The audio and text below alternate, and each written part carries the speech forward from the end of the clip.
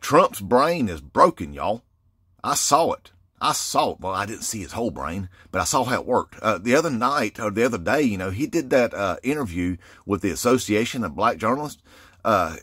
He's broke, y'all. He's broke. I think that bullet may have bounced off his brain bucket. I think it might have. See, because he's stuck in the past. Stuck way back in the past. He said that all of these illegals coming over here to this country, coming and taking black jobs. That's what he said. Black people hadn't wanted to, go out there and grow and harvest products in fields for rich white landowners in more than 160 years at least. I mean, they said that the benefits package and the pay was horrible. They didn't want nothing to do with that no more. So they walked away from that. Now, so he's stuck in the past. And, but also it ain't just that. He don't know how anything works, y'all. He don't know how inflation works or interest or nothing like that. He don't know anything about nothing. What I realized is what Trump, he knows how to talk about two things. The border and oil. That's it. Because whenever he was asked about how you going to fix inflation, which we really don't have any inflation, how you going to fix something that we don't have, he said that lower energy prices. Lower energy prices going to fix the inflation. That's what he said. There's better ways.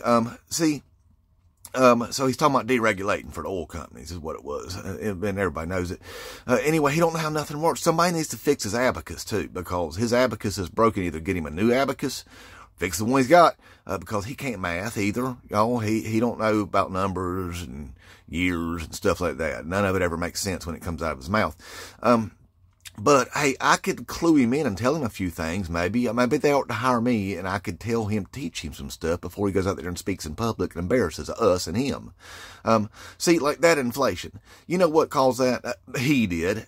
Damn sure did. At least half of it. Yeah, he did. That $3 trillion tax cut that he gave to rich people. See, that was money that wasn't ever pulled back out of the system through taxation. So it just sat there. And that causes inflation when that happens. See, now I know that we like to say that, them checks and $1,400 stimulus checks that we by the way, cashed and spent too, that was sent out. Well, remember Trump sent the first round of those out, but the only difference was he held them up for a long time because he wanted to put his signature on the check so that he could trick people into thinking that Mr. Trump himself gave you that money.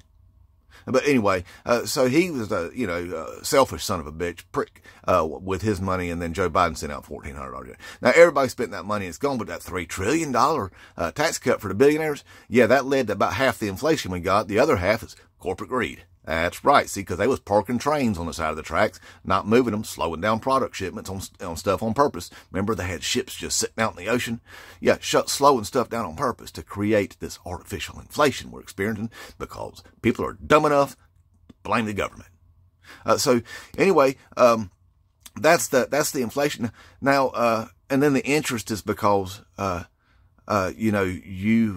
have to raise interest rates to curb inflation. It's just the way it works. So if somebody was to explain that to him, if that was explained to him, then he might look a little smarter. But I don't know if his brain works. Like I said, that thing might have bounced off his brain bucket. Now, another thing that he don't seem to understand, or he don't want everybody to know, all that deregulation that he wants to do, you know what it is? Stupid.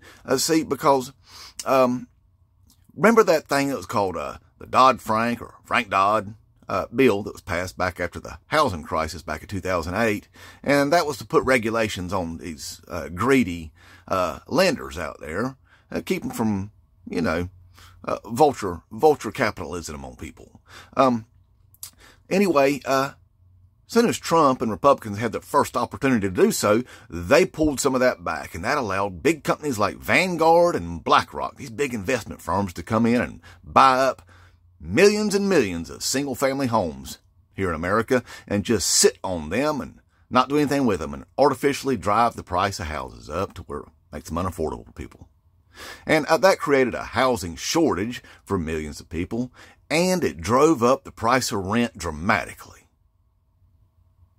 Thanks, Trump, Republicans.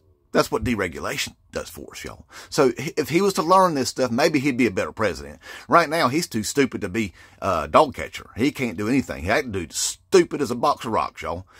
We probably shouldn't vote for him. That'd be horrible. But we're going to, because I think, you know what, I think part of it is, the reason why we're Trump supporters is because we've always had this fantasy of a civil war and stuff like that, and we need a president in there that's going to be a wrecking ball and just break shit. That way we can have chaos and craziness and run around and pow-powing people with our pew-pews, right? Is that what it's all about? You idiots. Inmate Trump, 2024.